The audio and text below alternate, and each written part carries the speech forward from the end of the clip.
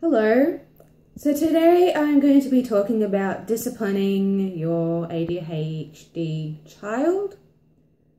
I think this should be able to work on children that are on either set anywhere on the scale. They could be inattentive, they could be hyperactive.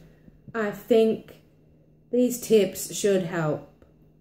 Now, discipline should start at the beginning. As soon as the child recognizes you exist and is responding to your words,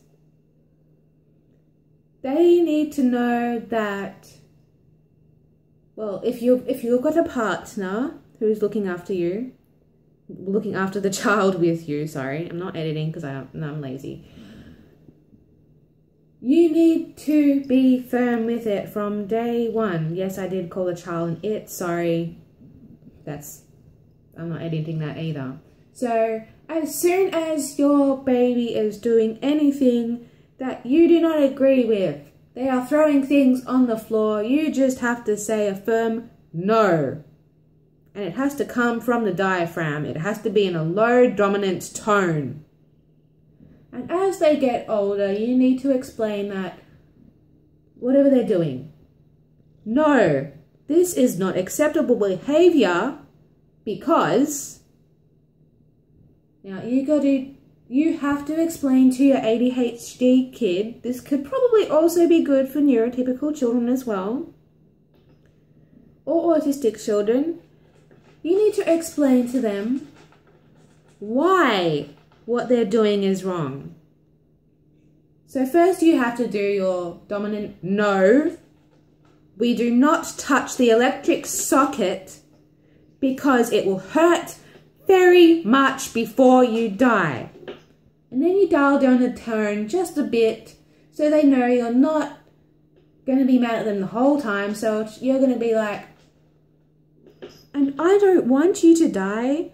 You're very special to me and I love you so much, and if you died and left me, I'd be so sad every single day, so please never do that again. It's very dangerous.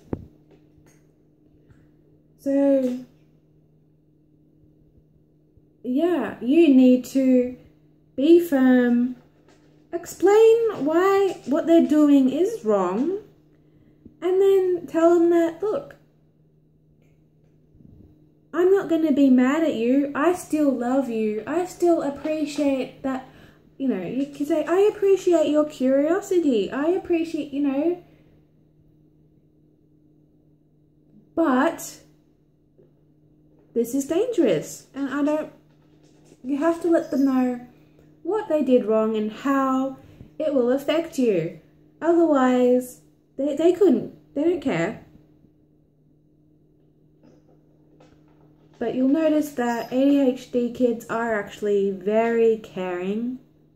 They don't often show it, but once you bring the problem to a personal level, they're more likely to respond. I hope this helps out some frustrated parents out there. Peace.